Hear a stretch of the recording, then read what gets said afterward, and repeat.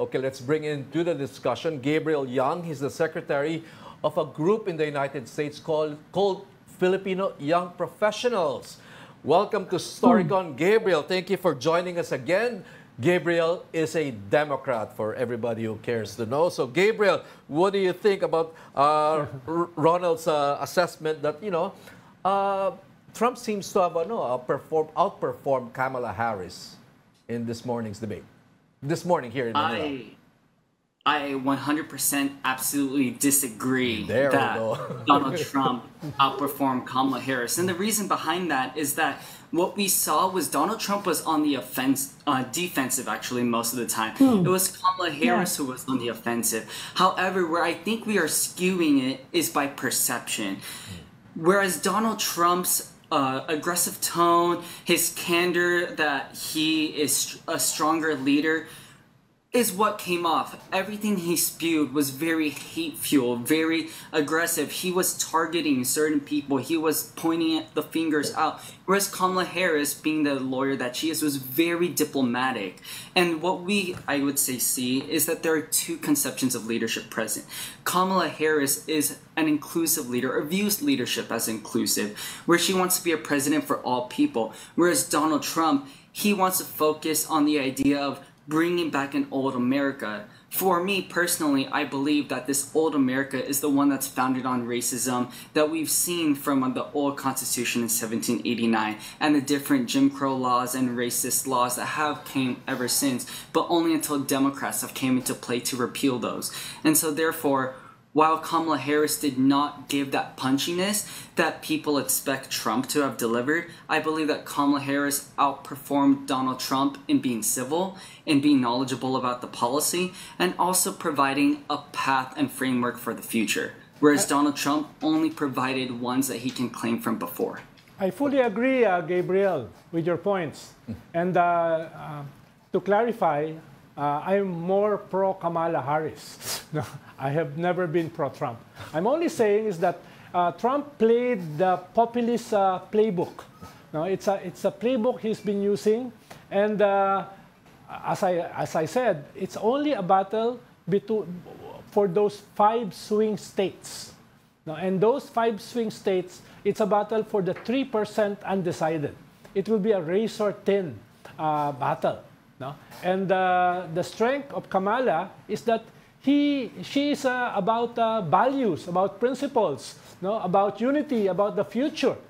But the populist playbook is also very compelling in a very polarized America.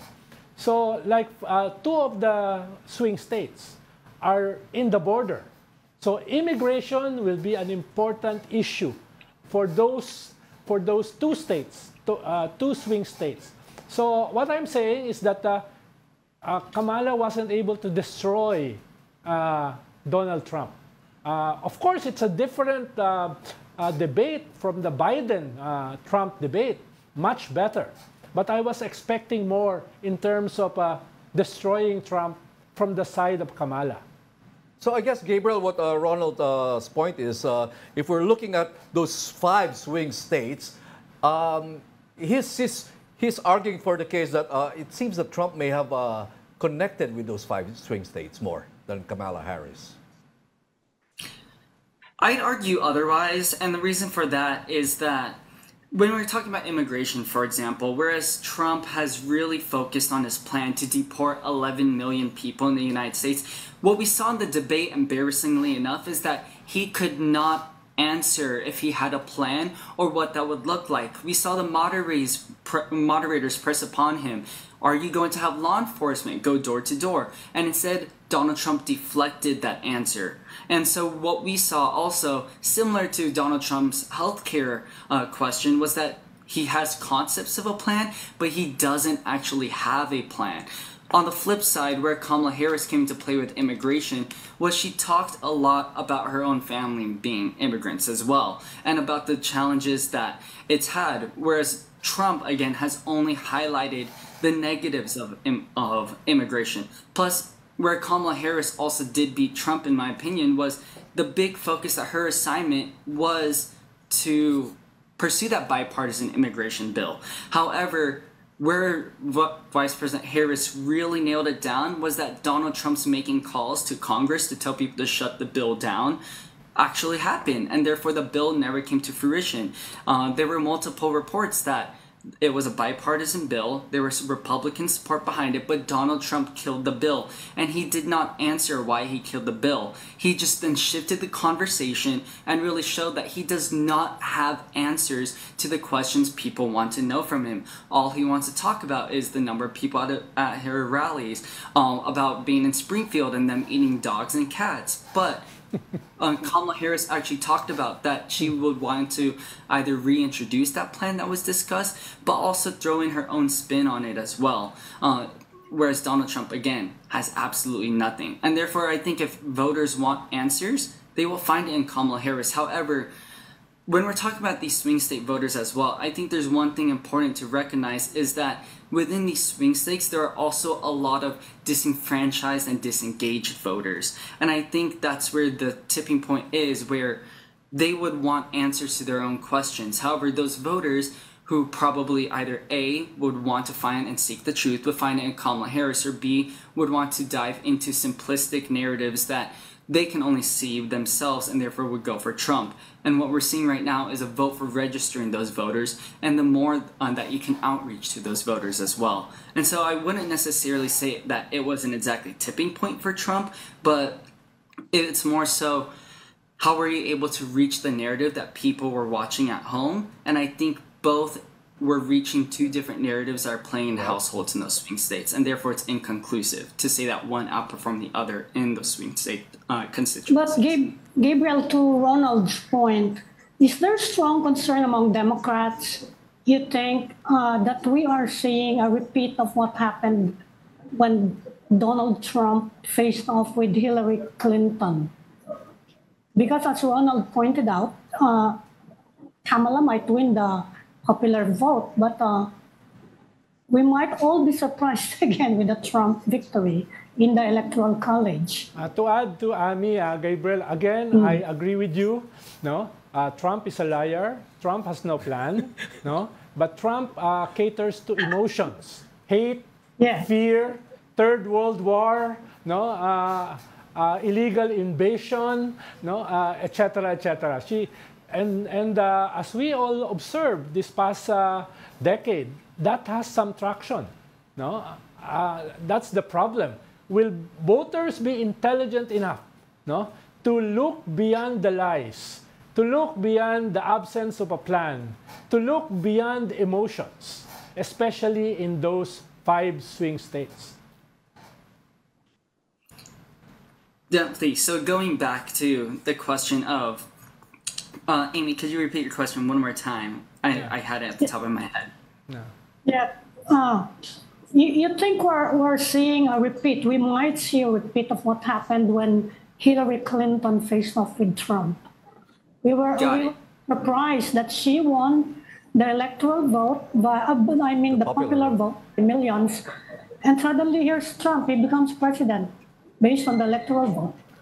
I mean, people are talking about this again, this scenario, after watching the debate. Is there a strong concern within the Democratic, Filipino community of Democrats? Is there a strong concern that this might happen again? Are we seeing this again? Yes, there is 100% a fear amongst Democrats right now that another Clinton incident might happen, and particularly what we saw in 2020, where the disenfranchised of those who didn't like either Trump or Hillary Clinton, not 2020, going back to 2016, they didn't like Trump or Hillary, and so they didn't vote at all. And what we saw despite that popular vote was that in states such as Florida, it allowed Trump voters to prevail and therefore have the electoral college swing in Trump's favor. When in reality, I know you all were talking about population centers earlier. Yeah. That popular vote was really in full force for Hillary. So there is that real full fear. But I think that's what is different 8 years later this time around. That those same people who are disenfranchised are now recognizing the impacts of their disenfranchisement.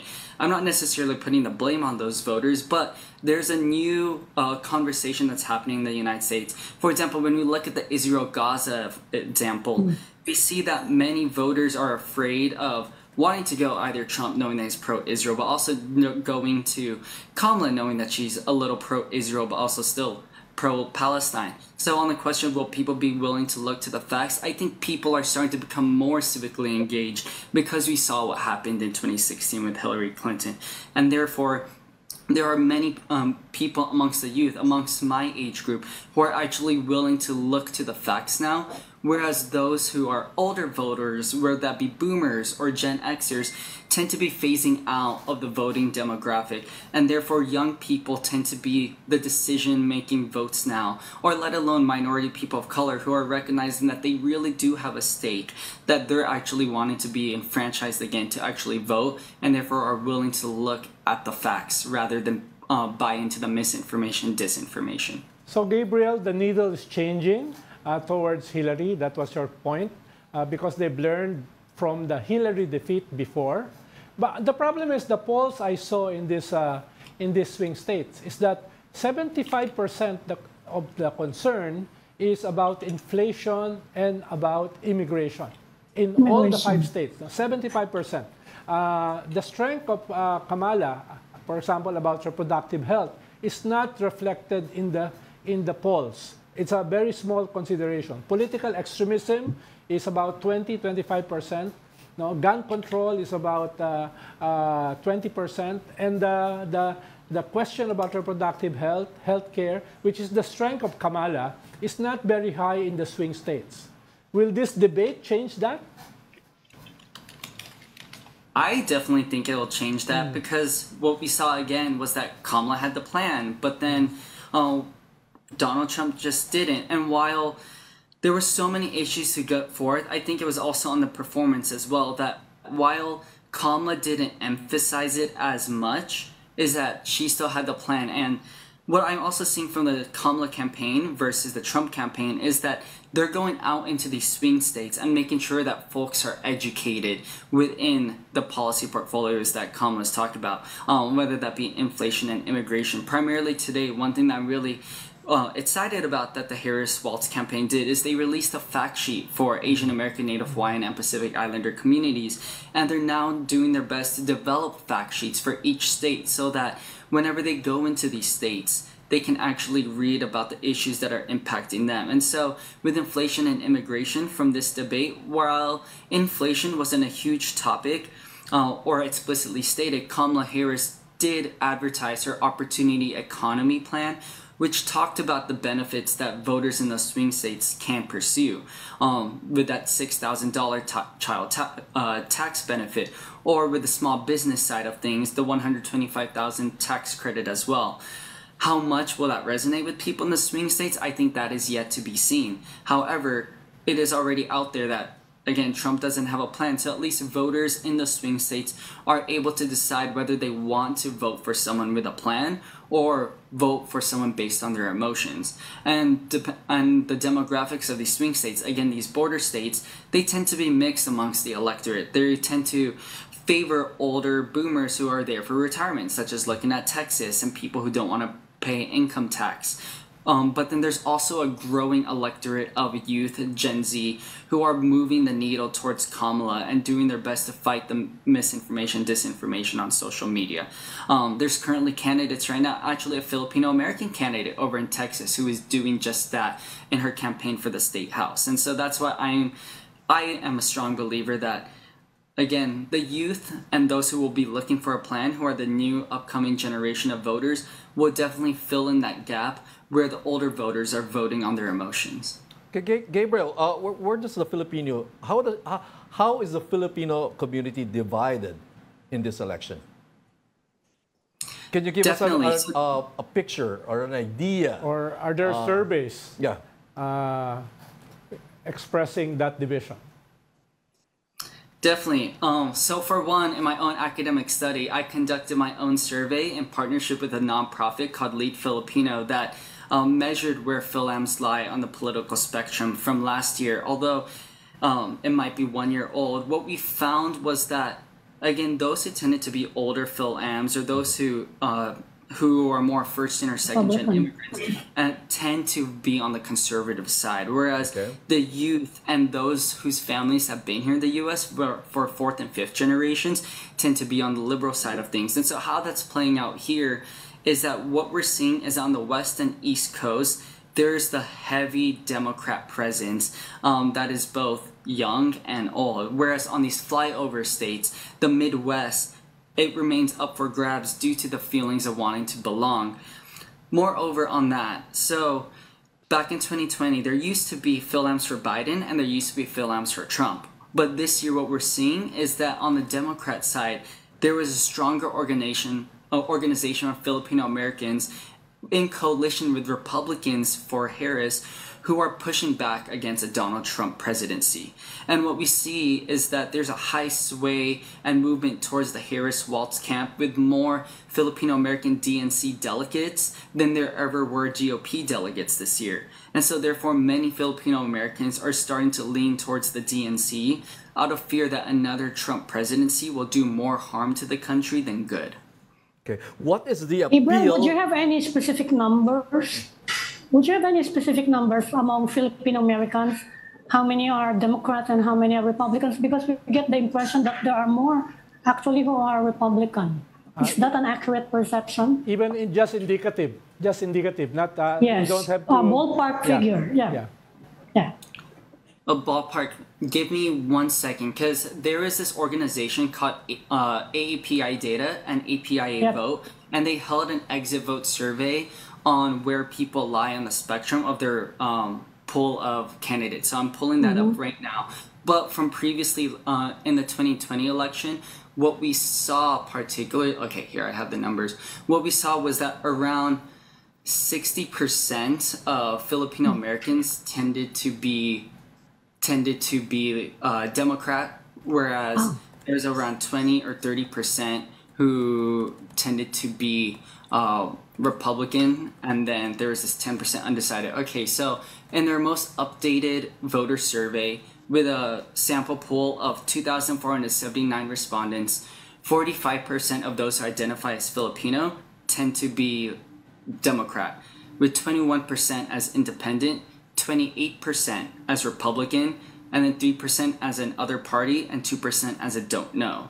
So what we're seeing is that Filipino Americans are starting to lean more Democrat over time. And while this is just a sample poll survey, it's a decent reflection of where the overall population is looking at for Phil-Ams. Okay, what is it about Trump, Gabriel, that appeals to, you mentioned a while ago, that appeals to older generation of Phil-Ams? And I'll ask you at the same time, what is it about Kamala Harris or the Democratic Party that appeals to a younger generation of Phil-Ams? Because that seems to be the division where the line is drawn. And added to that, Gabriel, what is the 21% independent? Because usually there's no independent candidate.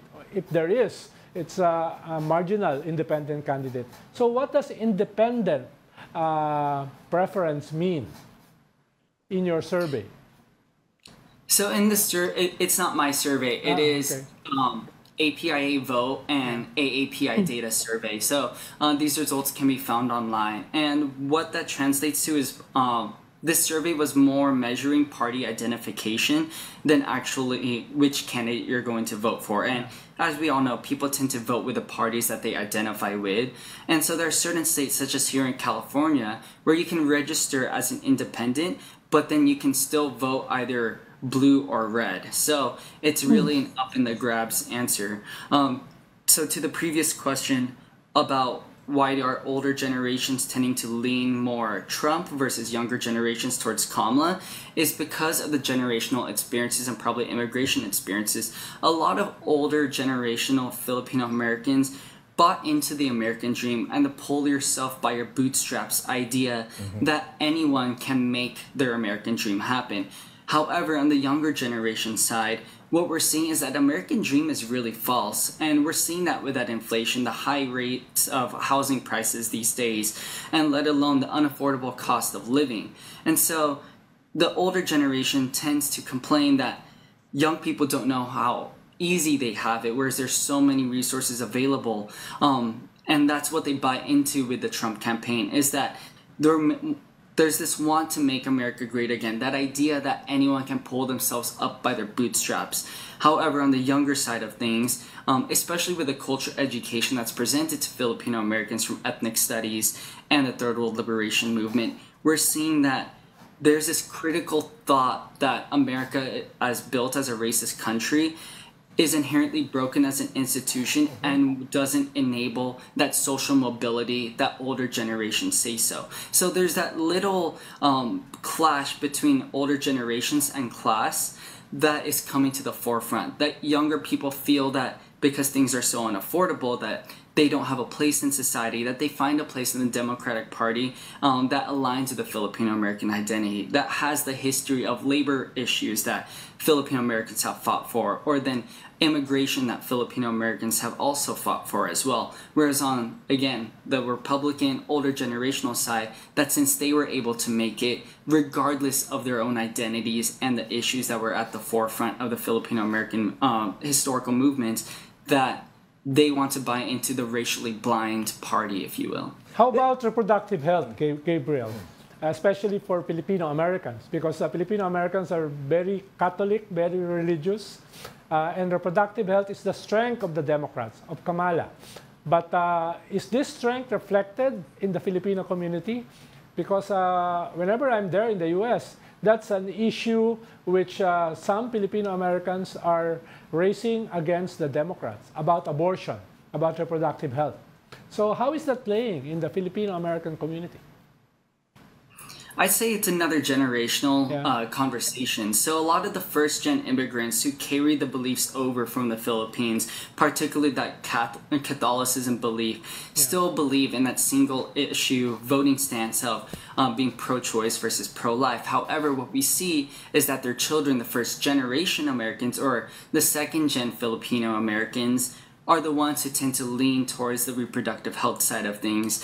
One anecdote that I can share is that when Filipino-American gangs were really prevalent within the United States, particularly if you look at Cerritos, California, for example, teen pregnancy was a huge conversation and occurrence for Filipino-American women.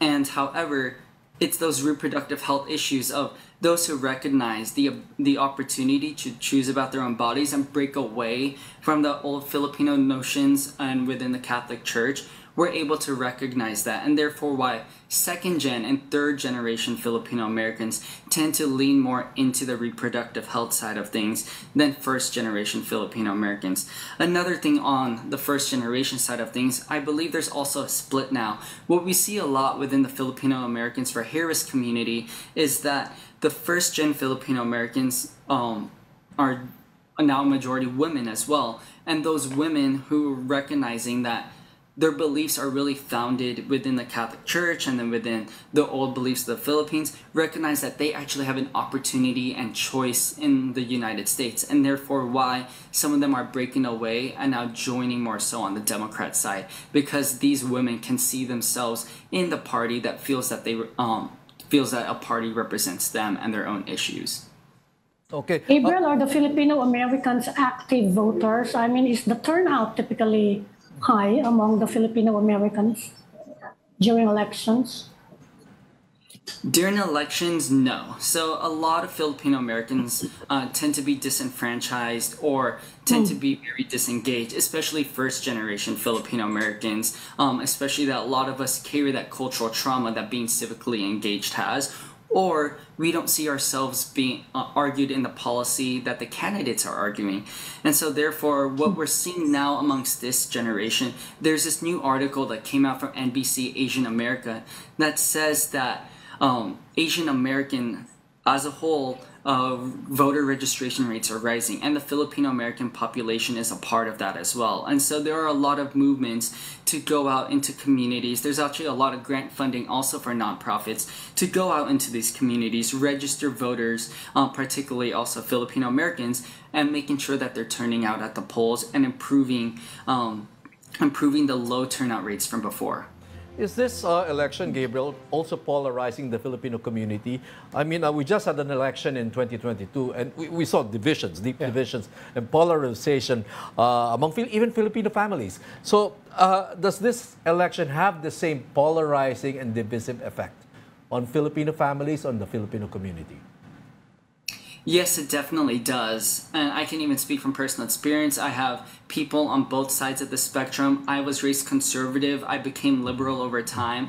And so a lot of my family itself is feeling its own polarization. And transforming that into the larger community magnifying glass is that we're seeing that across the board. However, what is different about this year versus 2020 is the organization strategies. As I mentioned before, there is no Filipino-Americans for Trump and Vance, but there's Filipino-Americans for Harris-Walz, and then also Filipino-Americans in the coalition of Republicans for Harris who are joining there. And so while there is that polarization on the ground within our own communities, we're not seeing that reflected in the actual organization, or political organization, I should say, that is elevating upwards and doing the fundraising strategies. So what we're seeing there's a lot of Filipino Americans who are actually out fundraising for Kamala Harris, and then there actually is Filipino Americans fundraising and door knocking and canvassing for Donald Trump and J.D. Vance. Okay, Gabriel, this is the second presidential debate for this elections in November. Of course, the first one was with President Biden. And possibly the last. We're just curious here. The perspective from Manila is that U.S. elections are all about the effect on our dispute with China, for example, and yet we notice that there are no questions on China. Is this because, as far as China is concerned, there's no disagreement between Republican parties and the Democratic Party, or is this because it's a non-issue as far as the American public is concerned? Because about a couple of months ago, Trump said that he won't defend Taiwan if he's president militarily. And Biden said 2 years ago that he will defend Taiwan militarily. And yet, Ronald, it's nowhere. All this is China is not part of the debate. No, it's not part of the debate. Ukraine was, Afghanistan partly, Gaza is, but not much mention about China, the hub of the world, the South China Sea. No, the conflict between the two biggest economies and the two biggest armies in the world. No. So what's the public sentiment in the American public and in American media? Is this a bias of the American media, or there's really no sentiment in as far as the American public is concerned? It's not a voting issue. Yes. Is there bias or is there sentiment? I believe there is sentiment amongst the American public, but there is a lot of media bias. Right now, what we're seeing also on these voter issues is that people are really putting the magnifying glass over the Ukraine-Russian war and Israel-Gaza because of the budget that is going to that.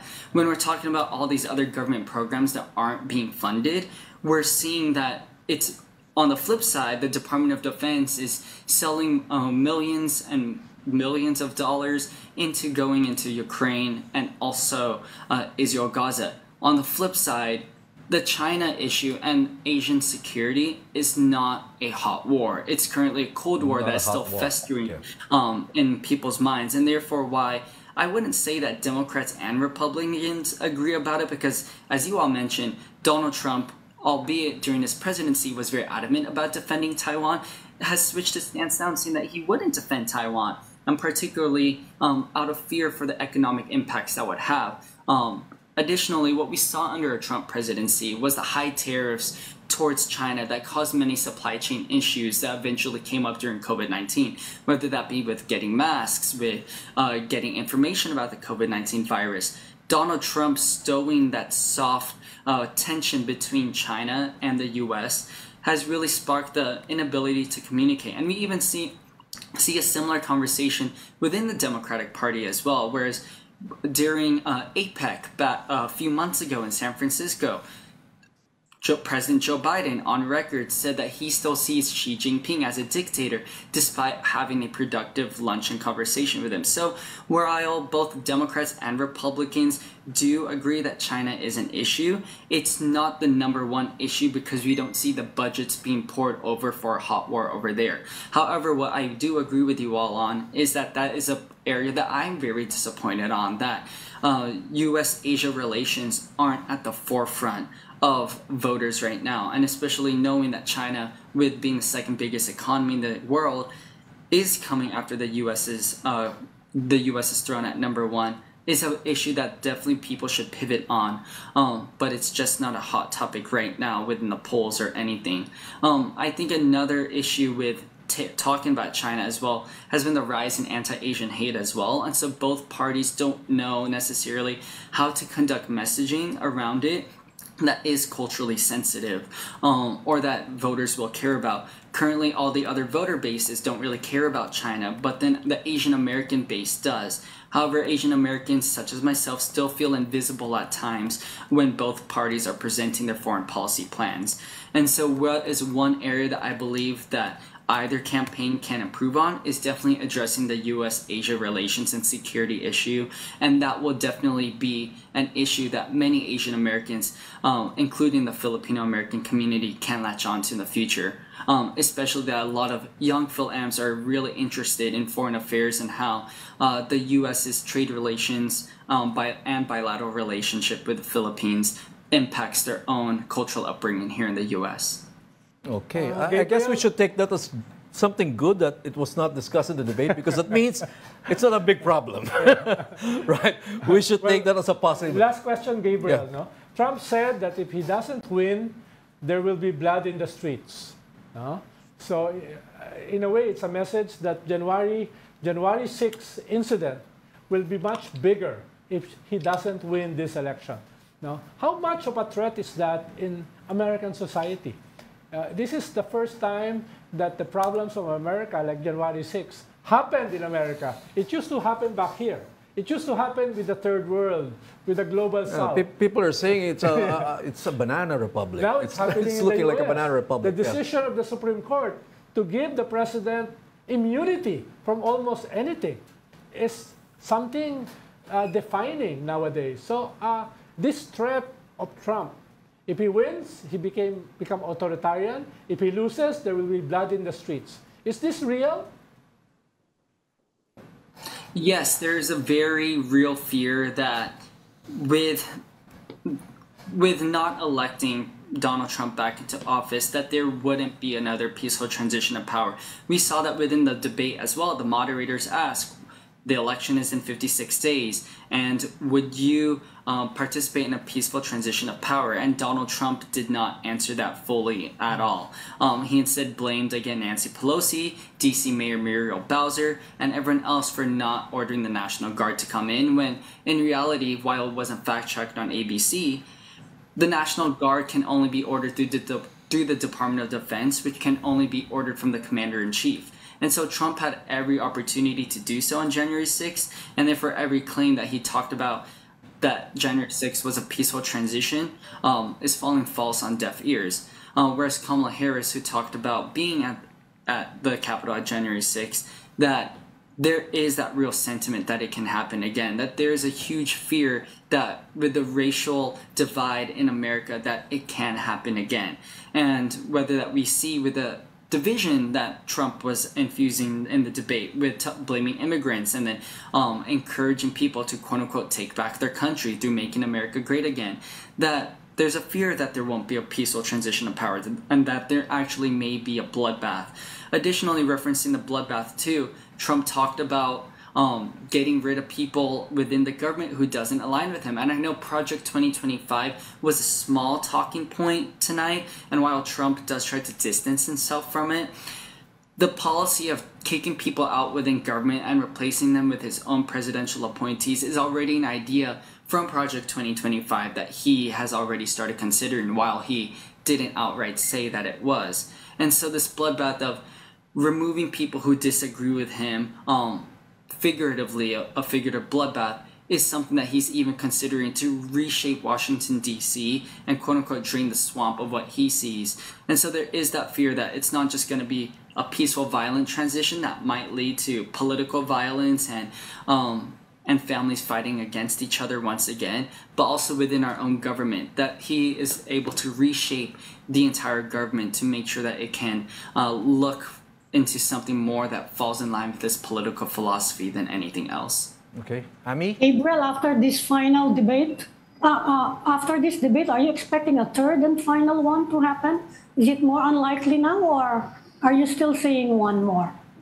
I want to be very optimistic that a third debate will happen, but I am feeling a bit pessimistic and cynical because of how hard it was to even get Donald Trump on the debate stage. Once the campaign shifted from Biden to Harris, we saw that Donald Trump at first was saying that he doesn't want to debate Kamala Harris because he didn't view her as the proper candidate. And so looking forward now as we near into November, I would really like to hope that there's a third opportunity for both of them to go at it again, but then also shed more light or even a spotlight to a vice president debate where we can see J.D. Vance go up against Governor Tim Walz and see where it's more on the policy front of things, away from the national spotlight and personalities that take up Kamala and Trump, and that we can see a more concrete policy debate at play. Okay, Gabriel, you're a Democrat. Was there something you would have wanted to hear or hear Kamala Harris say in the debate earlier today? I don't think she responded stronger enough to Trump talking about her own race and identity, with her deciding and transforming to be black, because I think that is something that she knows, and definitely the Democratic Party and people have that education to know that you don't choose the race that you are, you just so happen to be it. And so by Kamala not taking a stronger stance towards protecting racial identity and eventually how that has its impacts on civil rights is something that I wish that she definitely would have taken a stronger stance on, especially in the wake for us Asian Americans, as we're seeing that the Supreme Court's case against affirmative action and with it being struck down, race is such a prevalent conversation within the liberal community that we hope that President Harris would speak so. Or Vice President Harris. One of the big issues that we saw with the Obama administration, for example, was that while he was the first black president, he didn't speak for all black communities, especially the socioeconomic disadvantaged ones that were impacted by racially unjust policy in the past. So for Harris to come back and make sure that she is making her policy to address racial inequities much more, that would be such a pivot point. Okay. Thank you for joining the Storycon today. Gabriel Young of the U.S. group Filipino Young Professionals, live from Berkeley, California. Thank you, Gabriel. Thank you, Gabriel. Hope to see you again back here.